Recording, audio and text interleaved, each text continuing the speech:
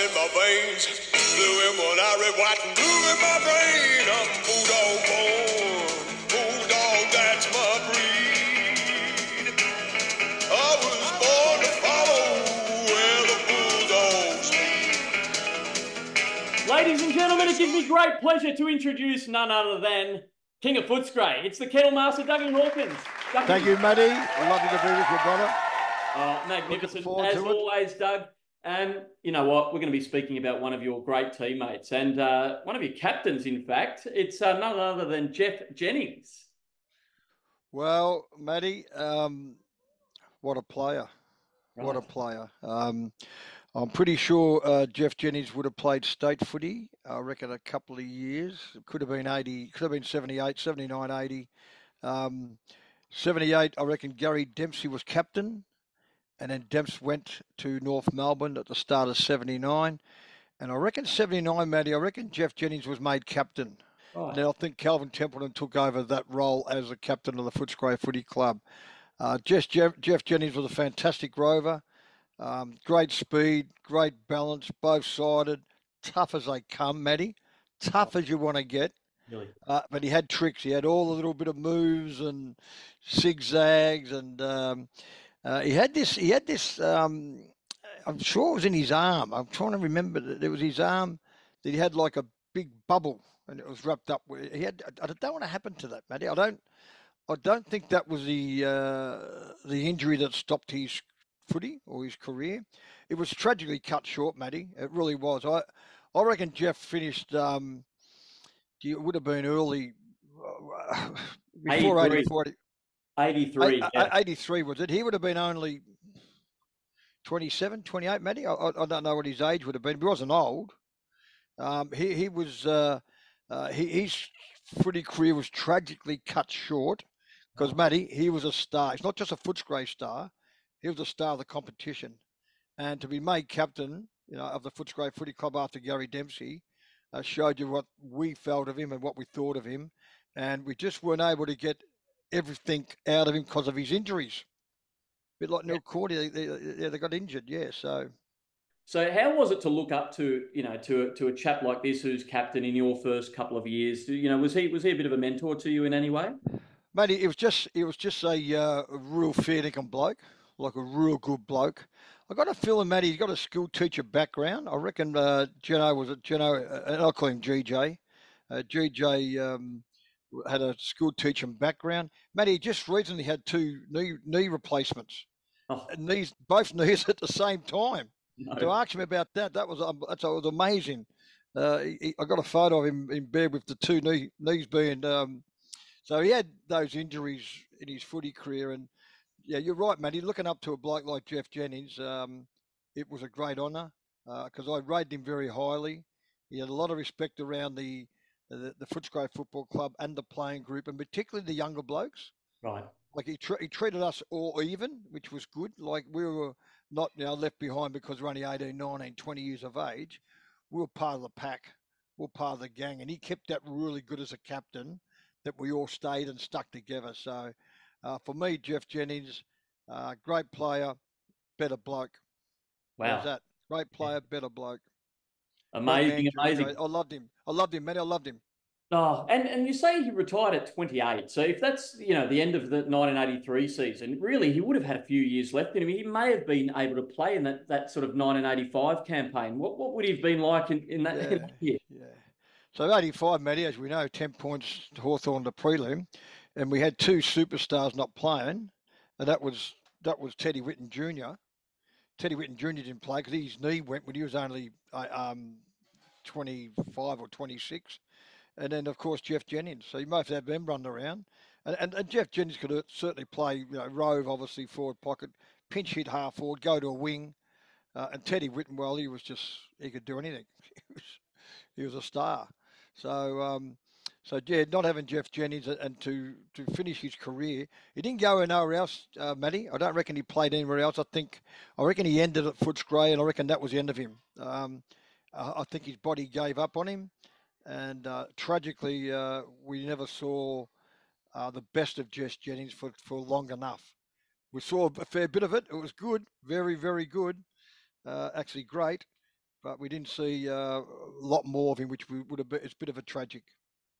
Got it, Dougie. Got it. Well, you know what? He's ringing that doorbell right now, so we're going to get to see him, and we've got a million questions for him, Doug. Good on you, GJ. Love you, brother. Ladies and gentlemen, it gives me great pleasure today to introduce the one and only, our guest today, which is Geoff Jennings. Welcome, Geoff, to Inside the Kennel. Oh, awesome. Thanks, Matt.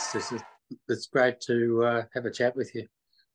Indeed, indeed. Listen, we start with all of our guests by asking, how would you describe yourself as a player? I was one of the smaller guys on the ground, I guess. All I wanted to do was play VFL, AFL footy. That was something I'd really aspired to. I was fortunate enough, although we were tied to the Bulldogs through the zoning and everything, but it was just a dream to have that opportunity, and just forever thankful for the Dogs for the support they gave me to give me that opportunity, and it was just awesome. So take me back to the beginning. You're a Gippsland boy growing up, and country footy was massive out in your zone. What were you ordained to play footy from an early age? Did you fall in love with the sport?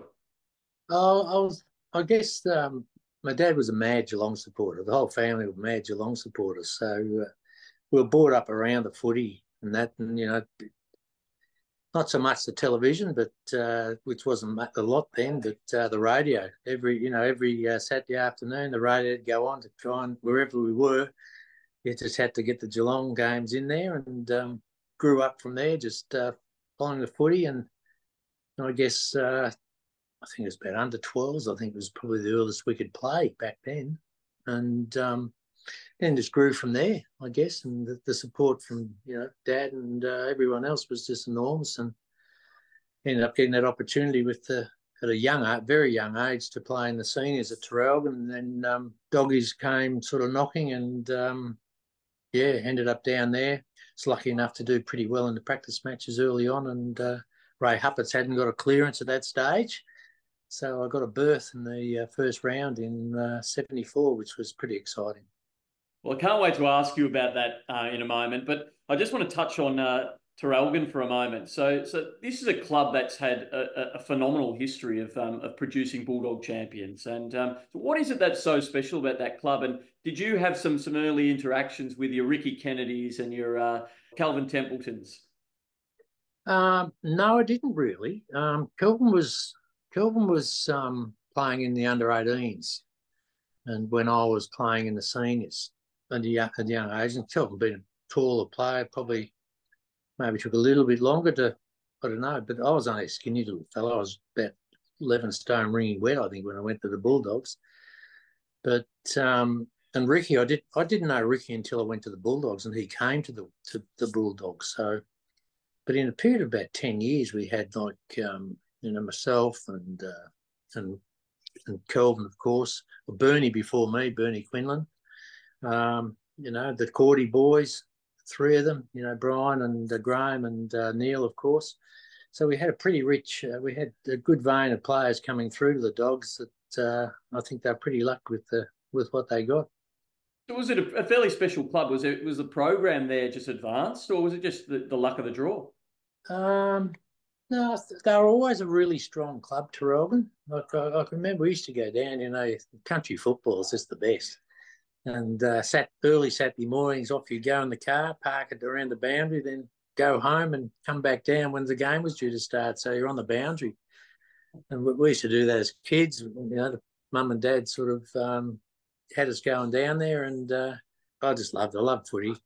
All I wanted to do was play VFL, AFL, and there's two goals. That was one, and to be a phys ed teacher at the same time. And I was fortunate enough that I did both those. But very thankful to the Doggies that they took the chance on me, because I don't think I didn't play any junior representative football at all. I was only a little fella, but I was quick, and my skills weren't too bad. So I think that put me in good stead in the end, because it's to keep me out of trouble a bit.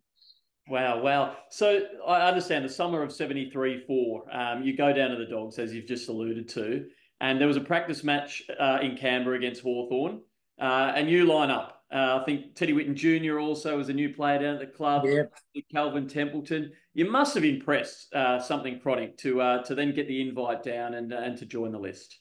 yeah, it was really interesting because I look back and I can remember I was in classes at Terrabin High School, and this is the year before, and got a message that I think it's Kevin Webb.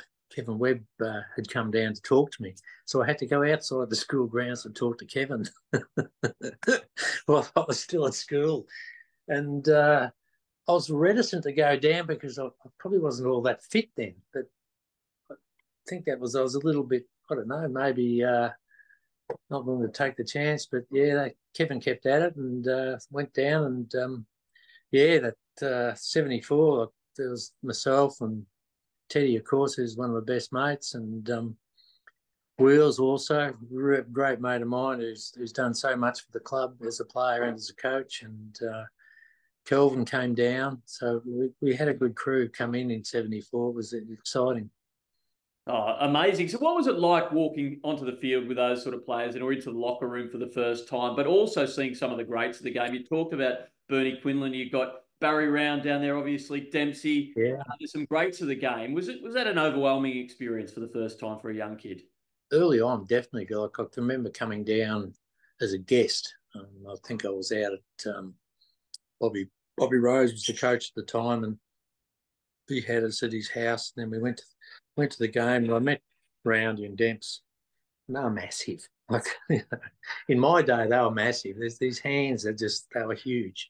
I was just, oh my God, and I'm this tiny little 10.5 stone, ringing wet, long mullet head and everything. But it was just amazing. And you look at it these days, like Barry and Gary, they're not that big.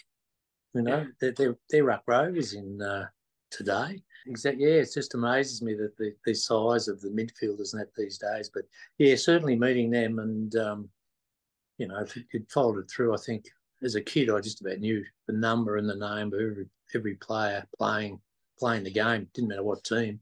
I just loved it. It was, and to meet these guys was just, yeah, it was awesome. It was really good. Yeah, fantastic. And I understand that you were given your number 25 Guernsey by great Ted Whitten. How was that experience to receive the Bulldog jumper from the great man? Oh, yeah, it was pretty special. Very, very special. And I got to know Ted through Teddy Jr. We used to spend a lot of time together, and he was fantastic to me. He looked after me. He was the two of us. He'd get us out. He'd make us do the most stupidest things, but he'd just say, "You got to do it. If they ask you to go and sing, go and sing. If they ask you to get up and dress up, go and do it, because it'll make life easy when you have to do all the stuff along the way." And yeah, he was phenomenal. He was a character, but he was just he was terrific to me. He really was. Unbelievable. So here we are, round one of 1974. You're 19. You've barely turned 19, and you get the tap on the shoulder. You're playing round one. You must have impressed, that's for sure. And then here you are running out onto the field against your old team, the team that you barracked for. I know, it was interesting because I'd only been signed up to play in the thirds in the under 18s at that stage.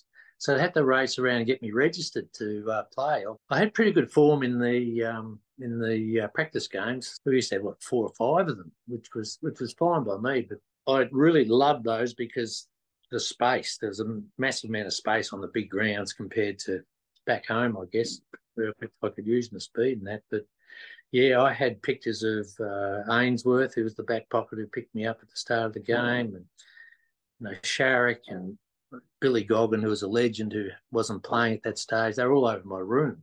Wow. And here I am playing my first game against the Cats.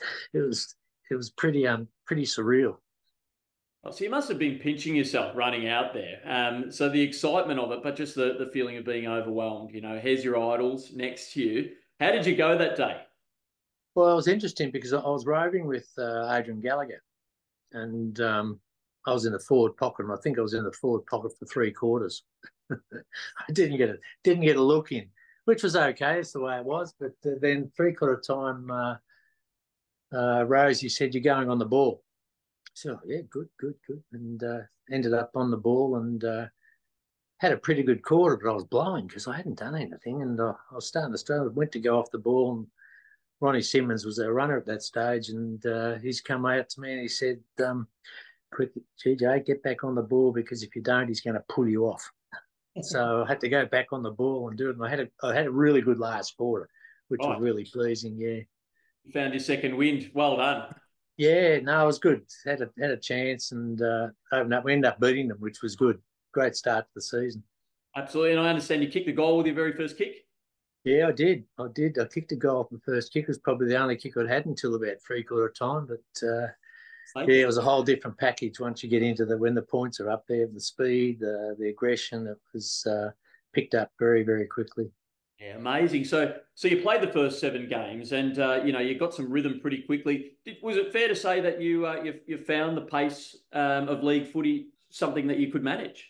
Yeah, I think so. It did take a bit of adjustment, but I was lucky. I wasn't that big, but I was quick, and that just kept me out of trouble. And there's plenty of space on the grounds, which certainly helped me. And was always sort of on the edge because Huppets was going to get cleared at some point, and then when Ray came, it was sort of that. And then I got injured and missed the bulk of the season with my shoulders, so that was a bit disappointing. But Yes. Yeah, so round 7 against the Royals, the shoulder goes out. You miss 15 games, and then the Dogs make the finals for the first time since 1961. So they've waited 13 years, and here's you, an injured person in your first year. I guess you're probably thinking, "Oh my God, I'm going to miss out on finals." What transpired in that last home and away match, and at the selection table? I come back in and I missed one of the games. So I was doing a phys ed degree at the institute, and one of the subjects we're doing was rugby union. And unbeknown, of course, we're doing rugby union, on a Thursday or something, having game stuff and that. And I tweaked the shoulder just a little bit, so I missed that game, and because of it, and I was right the next week, but I must have gone reasonably. I went reasonably well, but made the bench for the game out at Waverley, and I love Waverley because of the space and everything. But unfortunately, we in those days, if they made a change, that was it. Players couldn't get back on, so game was pretty much over when I finally got a crack. But I'd love to have had a crack early on. I reckon we needed a bit of speed, but it wasn't to be. So this was the elimination final against Collingwood. Yeah. Laurie Sandilands tells me that you guys were pretty much underprepared for that match. In hindsight, looking back, and it was a real explosive sort of ending to that game. Would you fair to say that that's a fair comment? Oh, definitely. I think you look back now, and in particular, like after the last home and away game, they took us off down to Phillip Island. Yes. For the weekend, and needless to say, we had a good time, and it certainly, I think it had a massive effect on their performance in the end, which was a shame because I think that particular team was sort of one of the very early sides of the big mobile big men. You had Bernie Quinlan, you had Peter Welsh, you had Sockeye Salmon, you had Laurie, who was mobile down at full forward. Had a good mix. You had Stephen Power and Gordon Casey down the back end. Were awesome. Dennis Collins on the wing. I think it was a very underperformed side on paper. Right. Should have done a lot better than what they did. Right. So what do you put the underperformance down to? I've heard Wheels talk about, some of the lack of cash that we had at that time and the infrastructural sort of issues that came with that. Was it a matter of the resourcing, or was it just, players not quite executing? Oh, look, I think it's resources, but a very unstable admin, I guess, too, in a lot of ways. Like in 10 years I was at the club playing, I had 6 coaches in 10 years. Right. So that's pretty destabilising for any club, I think, at some point. I guess financially too, they had to sort of sell off players to try and, pick up a bit of cash and so forth. Demps had to go and probably did that. None of them had to go, but they sold them off. You look at Barry Round. When Billy Goggin came, he didn't even know Round had been sold to the Swans. And, Wow. yeah, there's a lot going on. Okay, all Very, right. very unstable, unfortunately. And as you know, these days, the stability is so important right through the club. Yeah, gotcha. So here we are, 1975. I guess it was a year of great hope and optimism. On the back of that finals performance, you were ready to atone. You guys came out flying in the pre-season and hit round one. And round two against Fitzroy, you were absolutely destroying them. You were playing a fantastic game in your first game back for that season. And then tragedy struck in that day with one of your teammates. Yeah. Do you feel okay to tell us a little bit about what happened? Yeah, no, look, it was. Neil was, he was such a skillful, tough big man. He was one of the mobile ruck rovers, but he was a good size, great size back in those days. I think he had the capacity, the ability in that to really make an impact with the club as far as, our success. And yeah, and just that freak accident, and I think it hurt quite a few of our players who went through that. I think Peter Welsh was certainly affected by it. He was sort of never the same again, I don't think. And he's a good mate of mine, Welshie. But yeah, it was a sad time, and it was a tragedy because he was a brilliant footballer. He really was, and they were only just getting to know how good he was. Yeah, absolutely. And again, Laurie Sandilands said, you guys put together a string of victories after Saxey's injury, and you were playing on emotion, going out there and saying, let's do it for Neil.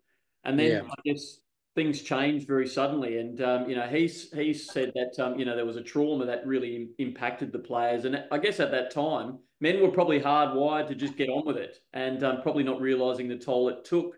That'd be fair to say. Oh, definitely. You just had to, get on with it.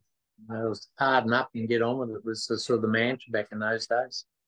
I don't think a lot of the players now, if they reflect now, would realise the trauma that how it affected them, and they probably realise more so now than they would have back then at that time. And I guess that's indicative of a lot of the stuff nowadays with the people a lot more switched on as far as those sorts of things go on, the trauma associated with it, and they deal with it a lot better now than what they used to, which is fantastic. Yeah, absolutely. Well said. So 1976 comes along, and there's a bit of a changing of the guard that comes along. We get a new coach, and that coach was probably one of your idols, in fact, which I'm sure you'll speak about. How did that changing of the guard sort of rejuvenate the club in some ways? Yeah, he brought a new level of fitness to the place, and mate, we were very fit. And yeah, Billy was my pin-up boy. As a kid, I had his posters everywhere. I just loved him, just the way he played. And I guess I modelled my game around him quite an amount too. But I loved it because he was like God to me as far as football goes. It was fantastic. And but he certainly got us very, very fit. And we're a good, hard running team. We were very fit. He changed the way we played, and I think he changed the way a lot of teams played initially too with that. And yeah, I think it was a tragedy when we lost the elimination final to the Cats after being 6 goals up at 3/4 time. Oh God, because we had the team to really go on with it. Then it would really have troubled teams because we were good, very good, fast running side at that stage, and with good big men as well. Yeah, so I understand there was a drawn match in the last home and away game of the season against Carlton, which looked like an absolute cracker. I've seen some of the previews of that, some of the highlights on YouTube. So I guess I don't know if that stimulated your run into the finals and you had belief. Oh, I think we had belief before that even. We'd messed up a few times, but we had to win or draw that to get in, and so that. Just sneaking like we did on a draw was pretty amazing. So, but we were ready for it, and we played well. We had them covered to 3/4 time, and then we just let them run over us, which was really disappointing. So you're right in saying that we were like 5 or 6 goals up at 3/4 time. How did that slip between our fingers? Oh, I don't know. It's what they call it these days, momentum. But I think we probably just thought we were home a bit, and you just drop off that little bit, and sides get a look in, and it's very hard to stop. Even back then, teams will get a run on, even though if they get a run on you, someone starts a blue or something just to slow it down and break time, which you can't do these days. But there'd always be something happening. But they just got over the top of us, which was I was really disappointed because I thought we really had a team that could have gone on and really challenged.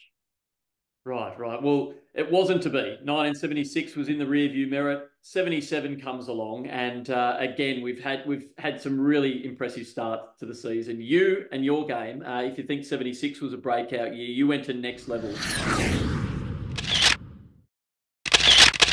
And by round 5, against the Saints, you slammed through 5 goals and had a day out. I don't know if you recall that particular game. Yeah, no, I do. It's nice when you get a few goals. I was lucky enough. I was able to kick a few goals. I think I nearly averaged 1 a game, which I'm quite happy about. But that was a good game. I had sort of probably, I think, when Billy was there, I was probably the fittest I was as well for about 2 or 3 years there, even after Billy left, and that made a massive difference. Not having to sort of get over injuries and stuff like that. And they were enjoyable years, even though the success wasn't there that we really wanted. Yeah, and look, despite the club's lack of success, here are you. You get the tap on the shoulder from the Victorian state selectors, and you make your debut for the Big V. How was that honour? And can you tell us a little bit about some of the teammates that you played with and against as well? Oh, look, yeah, I had. I was so lucky. That was awesome. My first game was probably the highlight. My first game with the Doggies, which I loved, but certainly playing with the Big V was enormous. And you played with Malcolm Blythe, Robbie Flower, Percy Jones. You can just Kelvin, Normie Goss. You go through I've got a photo up on the wall actually, and you look at it, and there's Brownlow medalists there, and we played down in Tassie, but the players you played with were just legends of the game. It was so good to be able to spend time with them and talking to it, but to play with them was just phenomenal. It was just something else. Yeah, what an amazing experience. And am I right in around this time as well? There was a little bit of hijinks that went on. We mentioned your old mate Wheels a little bit earlier. And I understand that there was a game there where there was a jumper switch, and you took on the Bombers to fool them a little bit. Can you tell us a little bit about what happened on that day? Yeah, it was one of Billy's tactical moves. He was never afraid to try anything, Billy. And I'd been in pretty good form, so he thought, well, let's take the pressure off a little bit. Let's swap jumpers with Wheels. So I wore 35, and Terry wore mine 25. Of course, Terry's in the back pocket of that. And the side story of this was really interesting. My dad's sister, and her husband, he was a mad Bombers supporter. So they went to watch the game, to watch me play. And they'd contacted Dad and at some stage said, oh, look, we've been watching and Geoff's not doing so well. And but Wheeler, number 25, he's kicked 4 goals or 3 goals or something. First time in his career. It was a classic. Yeah, they didn't pick it up at all. But it was good. It was certainly an interesting one. I had a pretty good game in the end, so it was good. And Wheels had a good game too. I can't remember if we even won it. I think we might have done, but out at Windy Hill, classic place there to play footy. But yeah, that was a really interesting one, that one. Well, I actually looked up the result in that, and believe it or not, that was the club's highest score in the history of our club at the time. We ended up winning by 100 points. Yeah. No, so I like playing Essendon. They were sort of a rival in those days because they were just up the road. They're just north of us, so about western suburbs, sort of a little bit north. But enjoyed playing against Essendon. And you had Ronnie Andrews and Stevie. They were tough, but they were straight up.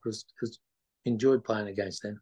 What was Ronnie Andrews like playing against? Because Alistair Ford and also Simon Beasley said he came running at them a couple of times and they just almost ran down the race and packed off and went home. He was wild. He was wild. He was one of those ones, though, he'd get you, but you wouldn't know. You wouldn't see him coming. He'd just get you. It was like that in those days. It was. It's interesting. Like these days, you wouldn't get away with it. Like Ronnie would be rubbed out for life just about by now. Yeah, well, it was sort of. It was.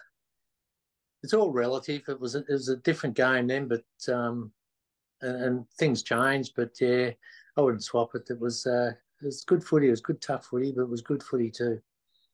Yeah, brilliant. So here we are, 1978. A really bizarre season for the club because the bookends of it, the start and the end, we just got on a succession of losses, despite, this phenomenal talent and, a centre-half forward, a generational centre-half forward in Calvin Templeton who, blew the competition apart with his goal kicking that particular season. Can you tell us a little bit about, why? And you mentioned a bit of the instability, but, with this list and, some of the performance we put together, because we exploded in some games, and the flip side of it was a bit of a horror show. So why was there this yin and yang of our performances? Oh, yeah. I had my theories, I guess, back then, but we used to train very, very hard, and even on a Thursday night, to be big sessions, but with small numbers. So I think we sort of got to a point where we'd lost a lot of our depth through players being cleaned out and moving on to other clubs and that through good solid reserves players, but who could come in and do a really good role for 2 or 3 weeks. I think that really hurt us a bit there. We just sort of not ran out of players, but ran out a bit of depth at times. Kelvin was phenomenal in those days, and he was most of the time. Like he was just that. Did a lot of work. He did a lot of work building himself up to become a strong centre half forward. But I think, in retrospect, I think it probably harmed him more than it helped him because later on his knees gave away, and his biggest asset, as far as I was concerned, was his ability to jump. He could just jump from anywhere on top of anyone, and take the grabs and kick well. And he sort of towards the end of that time, he started to lose that ability because of his bulk and strength. But yeah, that was very frustrating times. They were very frustrating. As players, they were frustrating, and yeah. Yeah, and yet it was punctuated with this one amazing day in round 13 against the Saints at the Western Oval. It was just like a Wild West shootout, wasn't it? And we ended up scoring 213 points. Tell us about what happened and your great man, Calvin Templeton. What on earth was going on in that last quarter? Well, I reckon he's probably touched the ball 5 times in that last quarter and dropped them cold, but he got paid the marks. It didn't matter. The umpires were in it as well, and they got caught up in it. He was just unstoppable. And I think the classic was Mocker Dunstan. He's kicked 8, I think, and he says, "Don't I get a mention?" As a ruck rover, he's kicked 8. So yeah, no, that was a big day. That was 32 odd goals or something, wasn't it? Yeah, 30, 32, 33, yeah. Something like that. Yeah, that's right. And it's a classic too, because that the next day on the Sunday morning training was always a big day. It was a big day, and they took a team photo, and there's players in Ugg boots, there's players with no socks on. It was just it was just something else. And then the scoreboard up the back behind us. Yeah, brilliant. I'm putting that photo up right now, and it's a marvelous. And if you take a really close look, you can see some players with those Ugg boots that you mentioned. Oh yeah, it was. It was an amazing day. It was just domination for 4 quarters, just absolute domination. It was no matter what we did, it didn't matter. It clicked, come off. Yeah, fantastic. Now, it was around this time as well that I understand that you used to like going down nice and early, to support the boys in the reserves, and and get down and watch them a little bit. And there was a teammate of yours one day at the MCG, Peter Munro. And can you tell us what you saw from your vantage point? Oh, Munzer was a classic. He had the great pair of hands. He was a very good footballer, but he was blind as a bat. He couldn't see, and I used to love getting down. You get strapped and get in the dressing gowns, the old dressing gowns, and go down the end of the rates and watch the resis, which I'd love to see now because it was just so good to watch the young ones and see how everyone's going. But anyway, I'm watching their away, and here's Peter, and next thing he's ball's up the far end. He was playing down at full forward. He's sitting up on his poor fullback shoulders. He's gone up for a grab, and the ball was up the other end. His eyes have picked up what he thought was the ball. It was a seagull. He's launched himself on top of the defender, and it was the funniest thing I've ever seen. It was so good. So when he's come down without the ball and realised, what was the reaction from him? Look, I don't know if he knew what to do, and the poor old fullback, he was nonplussed. He didn't know where to look or even what to say. It was an amazing thing. I don't think a lot of people saw it, but it was a special time, that one. Yeah, brilliant. Love that. Well, we're going to get him on at some point, so we'll ask him all about it. He's a good fella, Peter. He's a ripper. Brilliant. Now, 1979 comes along, and wow, what an amazing turn of events for a man of your age. In fact, the youngest VFL captain at that point to be bestowed the honour to be the skipper of the Bulldogs. How did that come about, and how was that honour for you? Oh, that was awesome. I certainly didn't expect it, but I guess, as a kid, you aspires to be the best you can, just to play VFL football. And I was lucky enough, the Doggies gave me that chance to do that. And then over the years, unfortunately, I guess I impressed them enough with my leadership and my football, even though I probably struggled a bit with injuries and so forth, that they chose me to be captain. That was, when you look at the people who've been the captains there, and Teddy, of course, Teddy Senior, and Laurie Sandlands, he was my captain when I first went there. And, and you look at the captains now, it's just, it was just an absolute privilege, and certainly an honour to be able to lead the Doggies. And it was interesting. We had...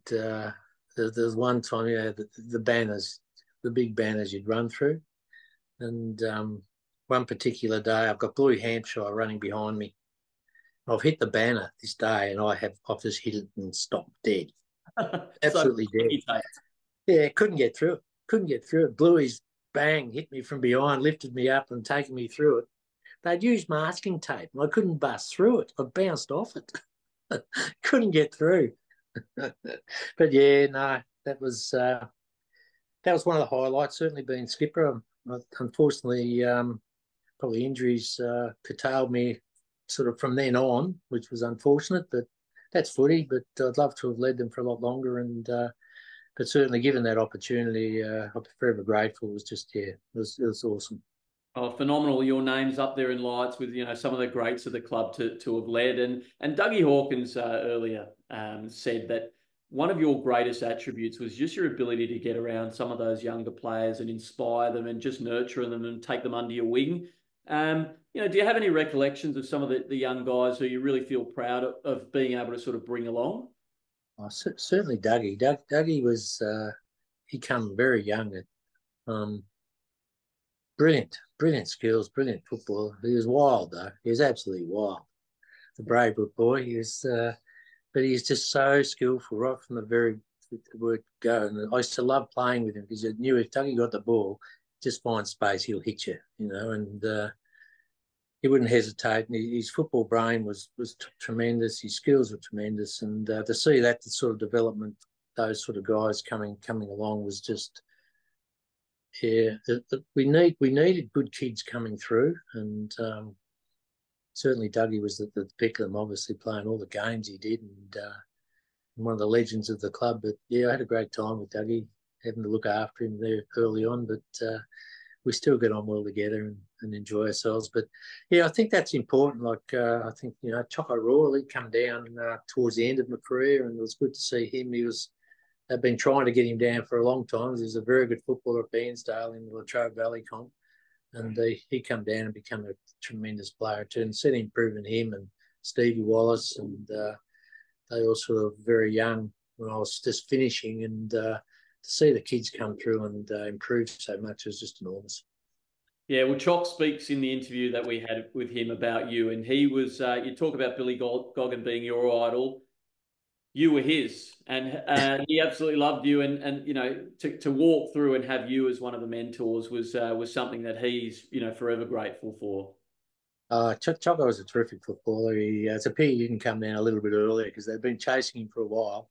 He was a brilliant footballer in the Latrobe Valley, and when he come down, he just slipped straight into it and did a fantastic job, and played well for Victoria, and ended up coaching and so forth. So he had a great career. So it's good. It's good. It's enormous to see the young blokes improve so much is really good.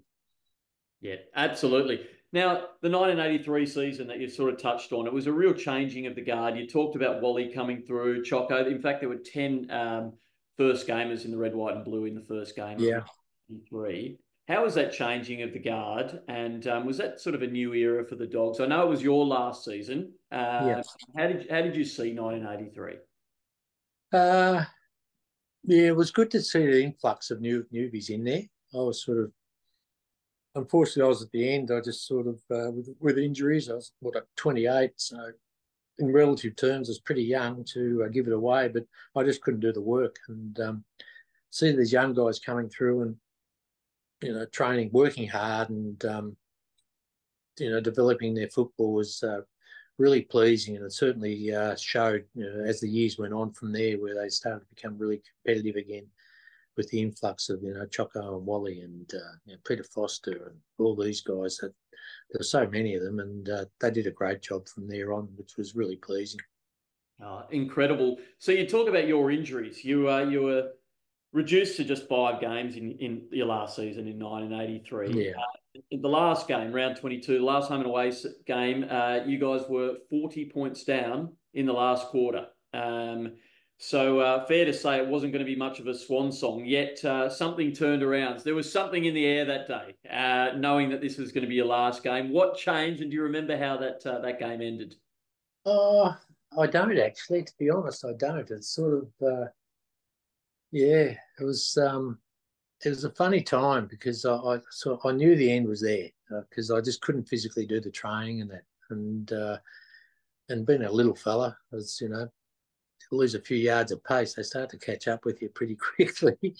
Right. But the important thing was to be able to do the work. But yeah, I guess that was mainly like I knew it was the end. I was done, and it was a shame because it was. I'd love to have played a lot longer, but that's footy, and I've got no regrets. The game's been very good to me. The Dogs were fantastic. I wouldn't have changed anything. They supported me so well, and I just love the Dogs. They're just they're the best. Incredible, incredible. Well, look, I think it was the Saints that you played, and you ended up getting over the top, and you were a part of that. Some of the the critical plays at the end, and ended up getting across the line by less than a kick. So it was a successful end. But you sort of say you knew the end was there. Walking off for that last time, were you holding out hope that you'd return in 1984, or did you go in thinking I'm done? No, I was done. I was done. The body. I'd been through quite a lot of rehabs around that time, sort of thing, like the last 3 or 4 years, just getting there, and it was fine. That was okay. That's what you got to do. But yeah, I just felt like I couldn't give what I needed to give at that level. I think was the big thing, and yeah, I had no regrets. That was the time to go. Yeah, well, look, 137 games, 136 goals. you went through a fair few coaches you churned through that you talked about. Were there any coaches in particular that sort of stood out? Obviously, you idolised Billy. Was he the best of the bunch, or were there others that you really look back I fondly? did idolise Billy, but Donnie McKenzie was good. He did a good. He was terrific. He was very studious, Donnie, and very passionate about the dogs too, which was good. He was good. Bluey he had to step in there for a few years to sort of. I think he come in there maybe midway through one of the years and took over, and Bluey was Bluey. He was terrific. Um, yeah, yeah, we had a lot of coaches. It was crazy. It's And crazy. Roy's Hart, didn't you? And was Mick Malthouse one of your coaches? Yeah, I had. I started with Bobby Rose, and then it was Billy, Donnie McKenzie, Bluey, Royce Hart, and of course Mick Malthouse at the end. Yeah, Oh, wow, wow. yeah, it's a lot of coaches in 10 years. They wonder why they didn't succeed. It was yeah, there's a lot going on. There's a lot going on. Yeah, absolutely. Well, look, speaking of coaches, you stepped into the coaches box just about 12 months later, and it Yep. was, one of those seasons that I fell in love with the club. I was a 9-year-old at the time, and 1985. What a year for you to sort of be Mickey Malthouse's right hand man, coach the reserves.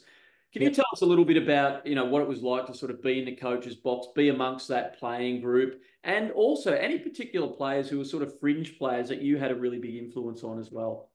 Oh, without naming any players, I think I'd like to think I had a bit of an influence on them. An interesting role, the reserves coach. It was sort of a development role, I guess, but at the same time, it was sort of I found it really frustrating. That like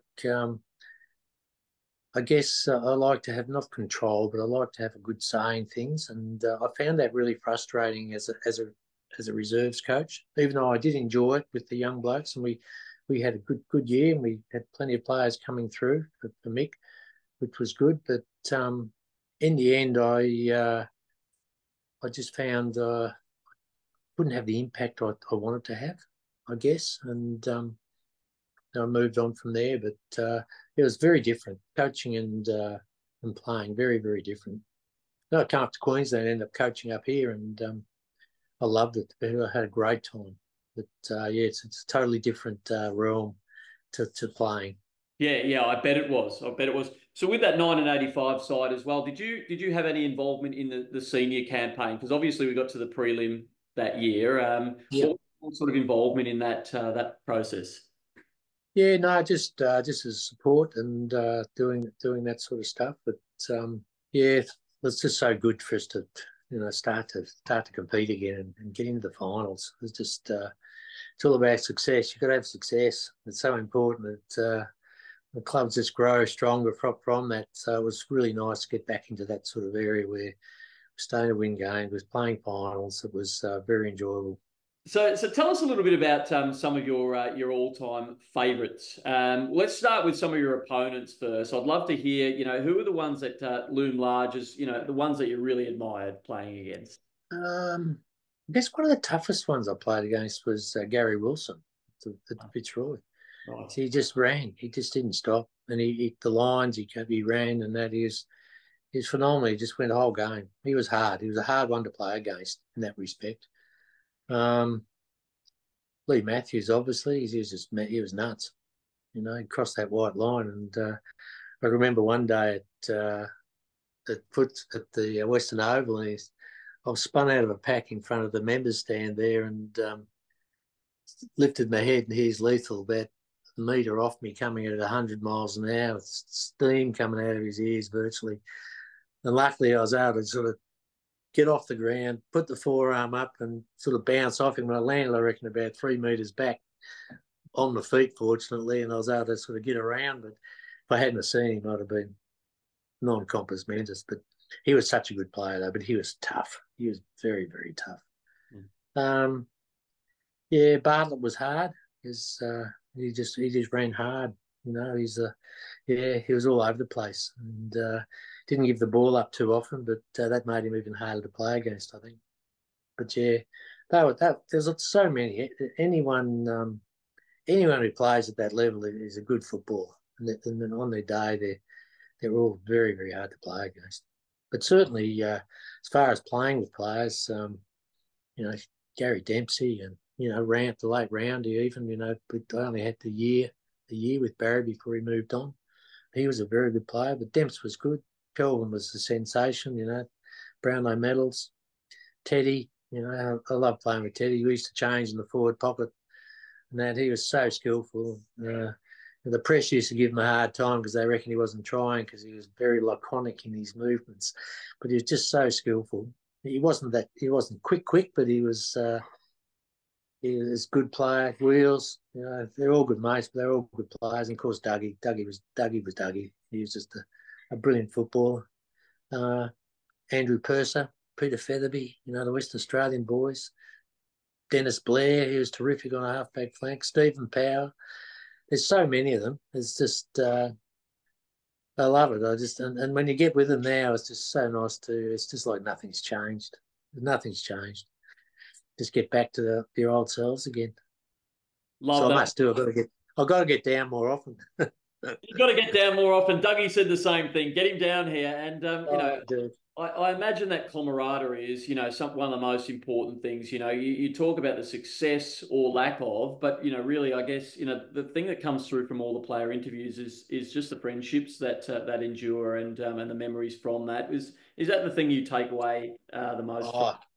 Definitely, Matt. You live and breathe it with them. Like, you do all the hard yards, on those windy nights and wet and cold, and you'd rug up in tracksuits and 2 jumpers, and you still couldn't get a sweat up some nights. But you do the hard yards, and then you get belted or have a good win, or get belted on the Saturday, then front up on Sunday morning after having a few during the night, and do it all again. And just the camaraderie with them, and because you used to spend so much time with them, even back then, it was still 4 nights a week, 4 days a week, pretty much, and then playing on the Saturdays, and great friendships, and but you'd go into battle with each other, and you do anything for each other. It was that was special. That was a special part. Love that, love it. So am I right in saying that you've become a Bulldog supporter? You didn't return to the Cattery and follow the Cats post. Oh no, always a Bulldog, mad, very passionate Bulldog supporter, and whole family are. They've all switched. The whole family are massive Bulldog supporters. So I love it. I get a bit vocal at times, but anyway, we'll win this week. That'll change things. Hopefully, it'll be good. Hopefully. We had Danny Delray on recently, and he said he was at the 2016 grand final, and he was an unsuccessful player in terms of premiership success, but in the ground and witnessing that, and having all the supporters coming up and just saying, Danny, you're a part of that. He felt that he was a part of the Bulldogs story and a part of that 2016 flag, even though he wasn't one of the 22 players out there. Yeah. Have a sense of that yourself. Oh, definitely. I was there for it. I took my mum, who'd never been to a grand final ever. And we were so wrapped up. I was so wrapped up in it. I didn't even take it to get lunch for her or get her a drink or anything. We were sitting there the whole time. But we just we were lucky. We had plenty of doggy supporters around us, and I couldn't forget it. It was just, we were off our faces. It was just the best to see them finally win one after so long. I was so proud. I was just so proud to be, a doggy supporter, and to have played with them, and to see the joy in everyone's faces and the supporters around you. It was just phenomenal, absolutely phenomenal. Yep, absolutely. What a day. GJ, we've got one more thing to do before we end the podcast, and we've absolutely loved hearing your story today. Now, without a word of a warning, I'm not sure if you're aware of this, but we always end this podcast with a 60-second quiz, and you're in the hot seat for one last time today. We're going to give you 2 categories to choose from, and we put all the people on a ladder at the moment. Luke Darcy's at the top of the list. If you jump to the top by the end of the season, you'll be playing against Dougie Hawkins, who was the 2023 quiz winner, to play off for a portrait painted in your honour. So I'm backing you in today, Geoff. Oh, good. My memories used to be good, but it's not so good these days. Well, let's see how that goes. I'm going to give you two choices. So you can either have the category players' names that start with the letter W or the 1970s. Which takes your fancy? Oh, goodness me. Oh, God, let's go the 70s. The 70s. All right, I knew you'd choose that. All right, fantastic. Well, look, we're going to put 60 seconds on the clock and your time will start after I ask the first question. All right. Okay. So good luck. You're in it to win it. Pressure's on. Pressure's on. Pressure's massively on. All right. It's not like Ronnie Andrews coming at you. This will be easy for you. All right. Here we go. Question 1. Gary Dempsey won 7 best and fairest during the 1970s. Is that true or false? True. It's false. He won 6. Teddy Whitten played his last match in the 1970 season. Is that true or false? False. It's true. Bernie Quinlan scored the most goals. Bernie Quinlan scored the most goals for the club in the 1970s. Is that true or false? False. False. It was Templeton. Which year did Dougie Hawkins play his first senior game? Oh, God. Yeah, you got me. 78. Yeah, you got it. Who was appointed the club captain in 1979? Kelvin Templeton. That was you. Oh, of course. What was the total points scored in the Bulldogs' highest ever score in 1978 against the Saints? Oh, pass. 213. How many times did Laurie Sandilands top the goal kicking in the 1970s? Twice. It was 4 times. Which year did David Darcy play his last game at the club? And this is right on the siren. Last chance to get this one. David Darcy. My God. David Darcy. What year was it? Yeah. It was in the 70s. Early on. 71. You got it. Great ending. I got that one as I was watching the podcast from Darcy's when he was talking about his dad today. See what I was up for. Beautiful. Well, your research. Not so good. Yeah, absolutely. Well, look, we're putting the scores up right now to see where you're at. Oh, look at that. You've done incredibly well. Well done, mate. I've missed a few easy ones, unfortunately. That's okay. Well, the one that you didn't pick yourself as being the captain is the most unforgivable, but we'll let you off. I know. I don't know why I didn't pick that one. Yeah. Anyway, that's okay.